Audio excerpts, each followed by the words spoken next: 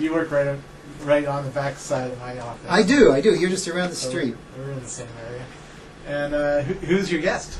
This is Roger Grimes, Uber Trainer Deluxe, MCT, MCSE, MVP for security, plus what non-Microsoft certifications do you have? Like everything? About 40 of them. CISSP, TICSA, CPA, CPA. I need a whole Wikipedia just for all those. I know. Right. I hand out a tent card for my business card. So, Yeah. people really respect when you have 40 or 50 certifications. You know, they think you're in the real field all the time. So what are you doing here at Microsoft right now? Actually learning about IE7 and IIS 7 and talking about ways to evangelize Windows security. ISS 7, it's like, everybody knows Microsoft. We know that Microsoft has the best security, but why don't all the Linux Unix guys know that? Yeah. So thinking about ways to increase visibility and things like that. And I do a lot of training. I've always considered myself like an unofficial Windows security evangelist because I know we have the best security. So we've actually been brainstorming ways to get more visible. Why do you think it is that Microsoft still is tagged with low security? Uninformed people, but I'd say a big piece of it is people still think that Windows security is the same security there was with Windows 95.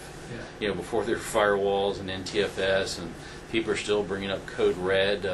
I know some of them. I talk to some of the world's best security experts in the world about different issues, and they're highly uninformed. They're still, again, acting like our operating system is what it was 10 years ago. I teach Ultimate Hacking for Foundstone. I teach for SANS. I teach a lot of conferences, and some of the world's best people have these old preconceived notions that haven't been true for like 5 or 10 years. I've got this saying if you don't keep acting like my OS is 10 years old, I won't blame you about your 10-year-old OS. Yeah. It's like for some reason we get picked on all the time for old security, but you don't find people saying that some Linux client from 10 years ago or 5 years ago is something we could validly complain about. Yeah. There's a lot of false preconceived notions that are spread because, I don't know, people, I don't know, maybe it's poor teachers, maybe somebody suggested one of our meetings today it was Code Red and NIMDA, did us in, and that certainly, or the Gartner Group study, came out, how many years ago? 4 years ago. 4 years ago, and you still see a ton of hits on how IIS is insecure. Well, Gartner's come out and said, no, IIS is a secure platform, it's a great one to use, and you still see people quoting the old resource, and if you Google on it, you can't even find the good survey. I've done things like I recently had a Hack IIS 6 contest and invited people to come hack it, and the world came and attacked it, and Unix and Linux and Apache people and all that stuff, and they didn't hack it. But for some reason that message is not going to get out there near as far as if they had actually hacked it. Yeah. Had they hacked it, it would have been slash-dotted and everywhere. Well, where do you go for good security information? Where do you go?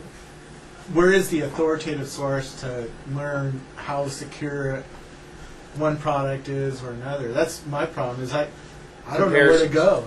Yeah, actually, that's something we've been talking about today. Is trying to.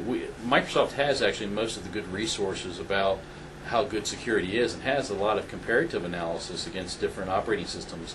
And we talked about that is how we need to get visibility and then give them a simple link to get to. So that's something we talked about doing today. Yep. Was even helping like people like the MVP program. We're the people that evangelize and love Microsoft the most. Yet when we're trying to get information or data to back up something, when you're trying to fight some false accusation, even we don't know where to go. So it'd be nice to have one link they go to go, hey, by the way, did you know Apache has had 27 exploits since March 2003 against IIS's 2 or 3? Yeah. Well, where do you go for those kinds of stats? Who keeps those kinds of stats? Yeah, for like the number of exploits. Yeah. There's a lot of different sites. For Seconia, so www.secunia is a great resource where you can actually put in the product and tell it to search for what's the number of Apache exploits. Or Firefox, another great example. Go to seconia.com, and it shows that Firefox has had like 22 or 27 exploits in the same time period that IE6 has had like 28 or 29, something like that. So I tell people, so look at this browser has hardly been out at all. It's not that popular, and it has almost as many exploits as IE. I said, so its market share is like 3 or 4 or 5%. How many exploits do you think it's going to have once it has a greater market share? Do you think it's going to have less? So that's the type of statistics you get out there. A lot of people, they're still attacking IIS like it's IIS 4. I mean, it's amazing. It's so much secure. And IIS is Internet Information Server. Yep. Or service. You know, sometimes you got to guess what the S is. Actually, I think it's service. Services. Take Services. your pick. Yeah, so that I still see a lot of it, and I tell people all the time. Let's say like ACLs. Like if you go, I use a lot of Linux. What's an ACL? Access control list of security permission, or a list of security permissions. But I use a lot of Linux distributions and Optics and FreeBSD and stuff like that. And on the Linux Unix side, they've got like 3 ACLs, 3 security permissions: read, write, and execute. In the Windows environment, we have 14. Wow. You know, the granularity of the control is phenomenal, and the default security is actually pretty tight. I'm writing my 5th book called Professional Hardening of Windows Desktop and Servers, and I've been reviewing all the default security, and I got to tell you, it's pretty darn tight.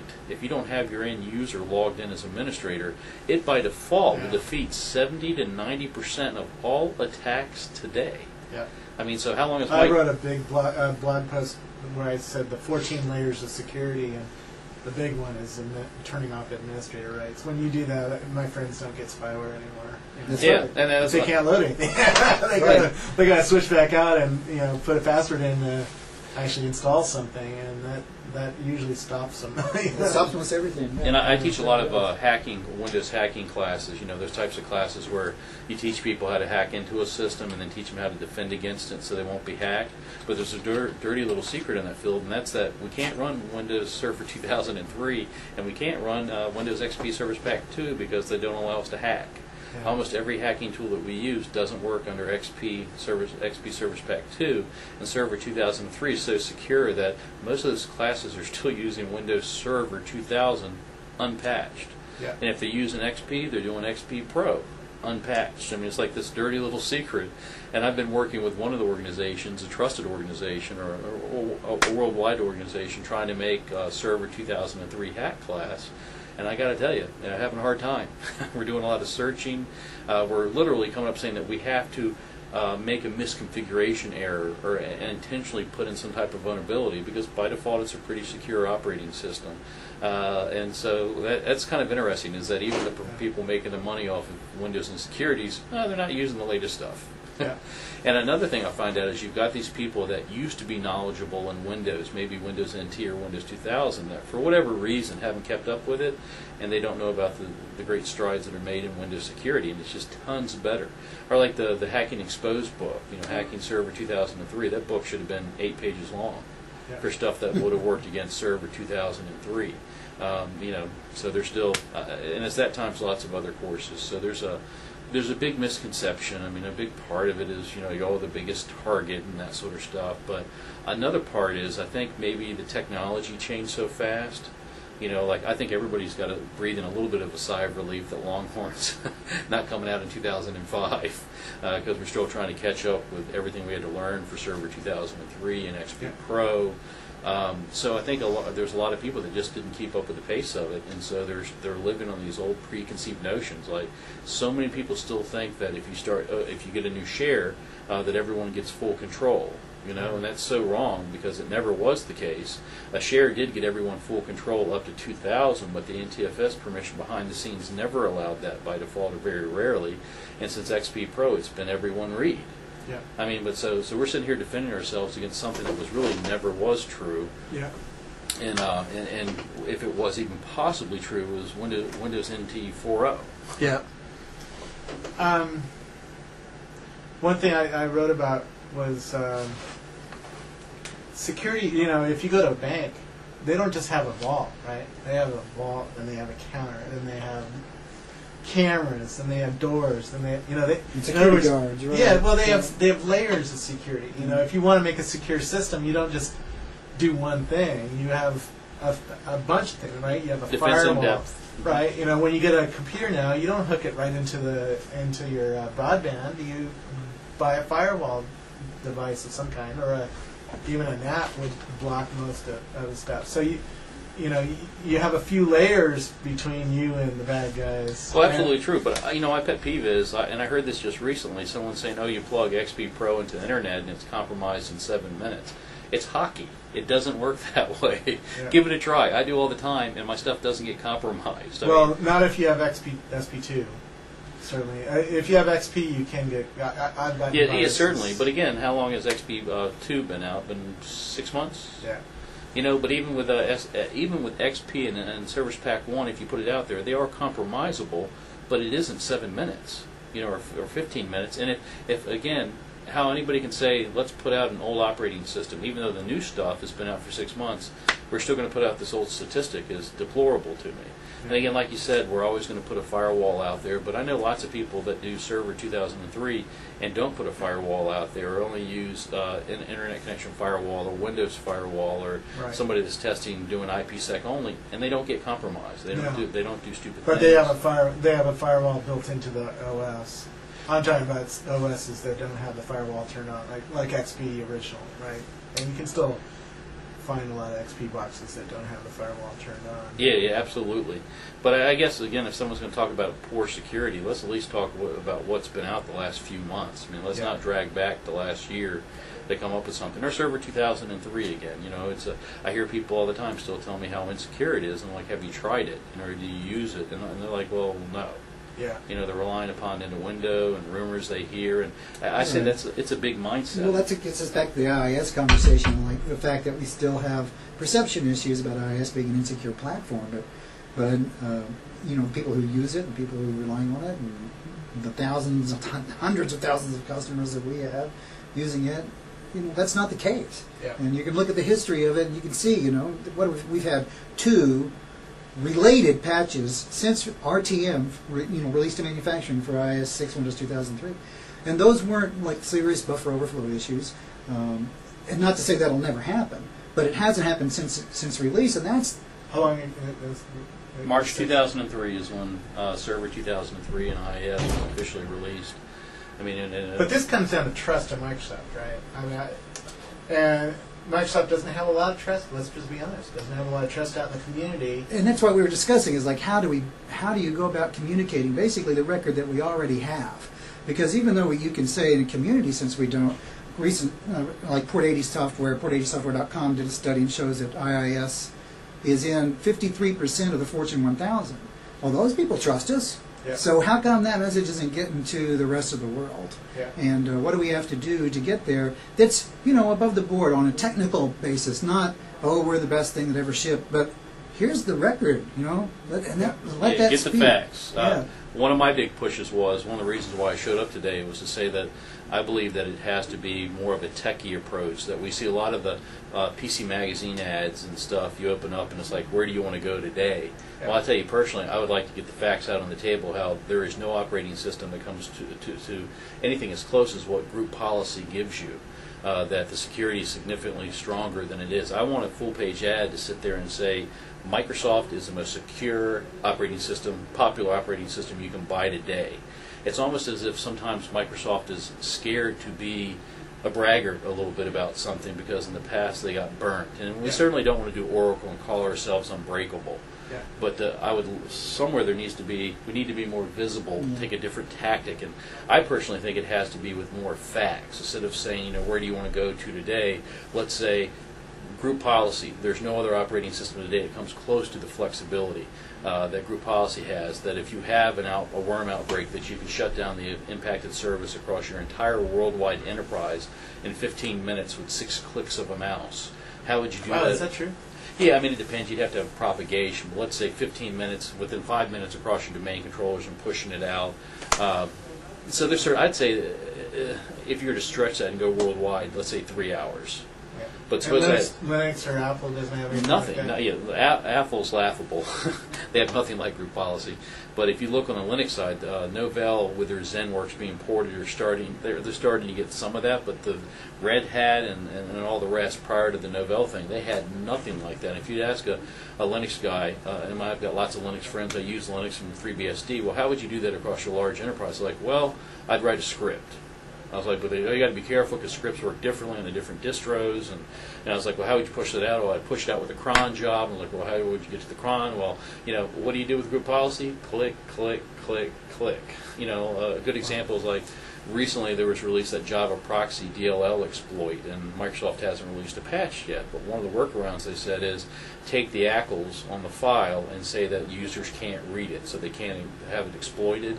So make it secure the user from being able to touch that file. I can do that in group policy with 5 clicks of a mouse. I mean, it's a relatively easy thing to do, and then wait 3 hours and my entire enterprise is protected against that attack.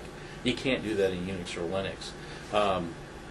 I want to scream at the top of my lungs that Server 2003 is secure by default, and somebody has to go out of their way to misconfigure it or make a programming mistake to make it insecure. I want to scream at the top of my lungs. Well, 2003. That's fine. I have that for a second. But that's completely different than XP, right? For instance, there's a lot of things turned off on Server 2003 that weren't turned off on XP. Right? Yeah, absolutely. IE, for instance, right, is not. If I remember right, there's a smaller footprint. There is a smaller. There's the advanced security lockdown. You can't browse to something unless you specifically say you trust it, and that's on by default on the server version. Yeah. And that's as it should be, because in most cases, particularly like on a web server, you've got real good reason to be browsing from your web server. Absolutely. But on a client, of course, it's a client system, so you want Internet Explorer to be a much more seamless experience. Yeah, but you have to, as a user, you have to turn it on. You have to turn it on, and if you do have it on, you're probably going to turn it off, because it's hard to use, really. Yeah. It's hard to use from a client perspective. Yeah. Because every time you go to a new URL, you're saying, yes, I trust you, yes, I trust you, yes. Maybe after 3 or 4 weeks, it'd be better for you, but still, I turn it off. Well, and again, I mean, there's other issues like EFS. I have a lot of clients and a lot of people, a lot of mailing lists will say, I'm looking for file and folder encryption that is strong and seamless and reliable. And I'm like, well, use EFS. They're like, no, I meant secure. I'm like, it is secure. Well, I heard you can break it. I'm like, well, if you look at the break tools, or EFS tools that can break EFS, they're actually recovering the local administrator password. And once you've recovered the local administrator password, there's lots of other issues in your life besides them recovering EFS. Yeah. And Microsoft has workarounds by changing the DRA and that sort of stuff. So I wish there was a commercial that say EFS is strong security. I mean, that's what I feel. We get the Rolling Stones commercials and the nice little, what do you want to be today in imagination? I wish somewhere, a lot of people, we don't have the visibility on the default security that Windows has, and I think we need to hit them in the face. But is there a third party you can go to for these issues to say, to ask? Or, because obviously if you ask a Microsoft guy, oh yeah, it's, and we don't have much trust, right? You have more trust because you don't work here, right? But somebody who really studies this and has authority and has a brand built up over being trustworthy is somebody who would be. Is there somebody like that? Well, Secunia, you said, but they do stats. Is there somebody who really does more security work? It's tough to find that, because you got to remember, the guys doing security work, they earn their money off of fear. So most companies that are trying to earn a lot of money aren't going to tell you the default product's relatively secure. They're trying to sell you something or consulting or and again, I work with a lot of companies, large training companies, and I'd say the vast majority of their trainers don't really understand XP Pro and Server 2003. I know they don't. Yep. So they're actually still propagating old insecurities that are no longer true. I heard a guy the other day, he's probably, multi-millionaire many times over, owner of a large company, very popular guy in the trade presses, and he was telling the crowd how IIS's FTP server directory was the same as the web server directory, which I don't know if it's ever been true, but if it was true, it was IIS 2 or 3. They had, INetPub, FTP root. So it's INetPub, FTP root, and then there's a www root, but those are different directories. Right. Within INetPub. So this guy was training, and he was actually training advanced security consultants and sales engineers one day on a particular exploit that was possible because of that. And I was assisting in that particular class, and I wanted to go, hey, that's not true what you're teaching. But it's a lot of things. I mean, it's some people don't understand NTFS permissions well. And I guess in my experience, about 60% of the trainers teach NTFS permissions wrong. Interesting. And so if you're How so? simple little things like if you have probably one of the most common mistakes I'll see is if you have share and NTFS permissions together. People will tell you, well, if you have share permissions and NTFS permissions, you're going to take the least permissive permission out of the two. But the truth is the least permissive set of permissions. You're going to take this or this. You're not just picking a single permission out of it. But almost all the students I'll quiz, if I give them an opportunity, they almost always, if the share permission, or if let's say the share is full control and NTFS is read and write, if you ask them to pick the effective permissions, they all, about 60-70% will pick read. Interesting. And I'm like, when I explain to them, wait a minute, this gave you full control, how could you not have what's over here?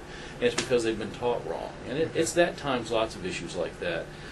It's sad, but the average Windows administrator has no idea what the default permissions are on anything, on the root directory. I mean, shouldn't we, after 10 or 15 years of using Windows, know what the default permissions are? Yeah. And they don't know. So it's kind of interesting. We teach a lot of the advanced stuff. And I tell, as a matter of fact, I've got an article. I just recently got appointed to be InfoWorld Security columnist. Huh? And one of the articles I have is called Take a Stand Down. When the Army and the Navy have a whole bunch of airplane crashes, they say, hey, we're going to do a stand down for the week, figure out what the problem is and address it. And regardless of whether they need a new regulation or they just need better compliance of an existing regulation, a week later the plane crashes stop for a while. I wish companies, instead of buying IPSs and IDSs and new antivirus tools, would take a stand down and look at their NTFS permissions, because that's your best bang for the buck. Instead of trying to buy your way out of a security hole, take your staff and retrain them better and have them look at the existing free stuff. It's the best bang for the buck. But instead, the CIO or the CSO or whatever seems, let's buy this new IPS, which isn't going to work. IPS is what? Intrusion prevention system. Yeah. But those are guaranteed to fail. Antivirus is guaranteed to fail. Firewalls, guaranteed to fail. There's something going to get by it all the time, but good ACLs, good NTFS permissions won't fail you. Yeah. Don't have your end user logged in as administrator. I mean, if we can't get you past that, or if we can't stop unauthorized software execution, the rest of it is because you won't do what you need to do in the first place. The rest of it is approximations of security. Yeah. Real security is NTFS permissions, stopping unauthorized executables. Everything else is because administrators refuse to accept those two rules, and they're just approximations. Everything else would fail. So that's one of my big pushes is if you're a network administrator, look at your NTFS permissions and how can you examine what they should be if you don't even know what the defaults are.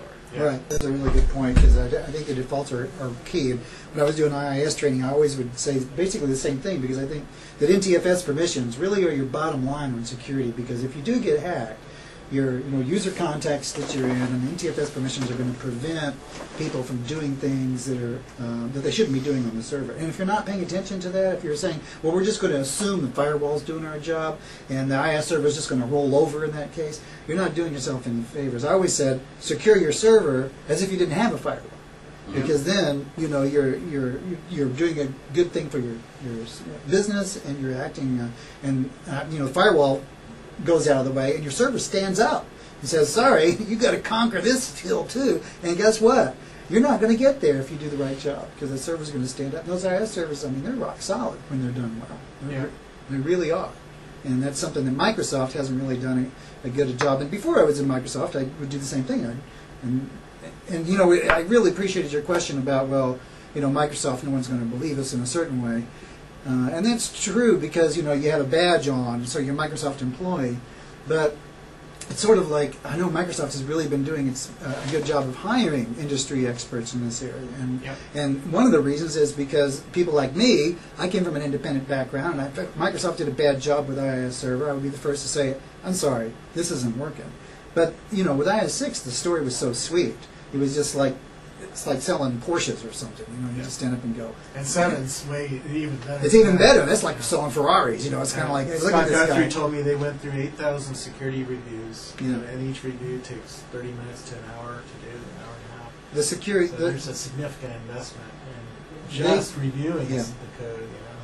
Well, yeah, and here I guess one of the other big things I realized today, and me and Brent have been talking about, is that we know that Windows has some of the best security of any popular operating system and product suite today, we, in most cases, even have the information already collected. There's this report and this comparative report.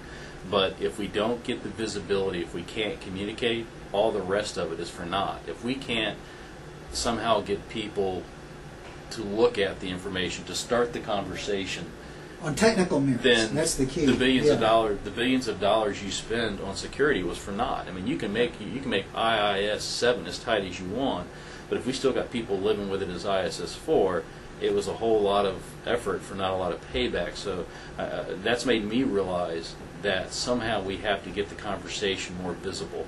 And again, I would love to, I'm appealing to Steve Ballmer, Bill Gates, the advertising department, Wagner, Ekstrom, and all that stuff, full page ads about how we have really good security. Yeah. We need. But would that really convince anybody? I start the conversation. Yeah. Brent and I even talked about putting an ad that says something like, "I hate Microsoft software" on the first page, in a fold out, and you open it back up, and the guy says, "That's what I used to say, and today it's the only software I would ever use, and here's why." Yeah. I mean, the problem is to engage the conversation. I got through the Hack IIS 6 contest. Maybe it wasn't the best way to engage the conversation, but we ended up having lots of conversations on Slashdot and on broadband.com and some other places where that conversation had never been brought up.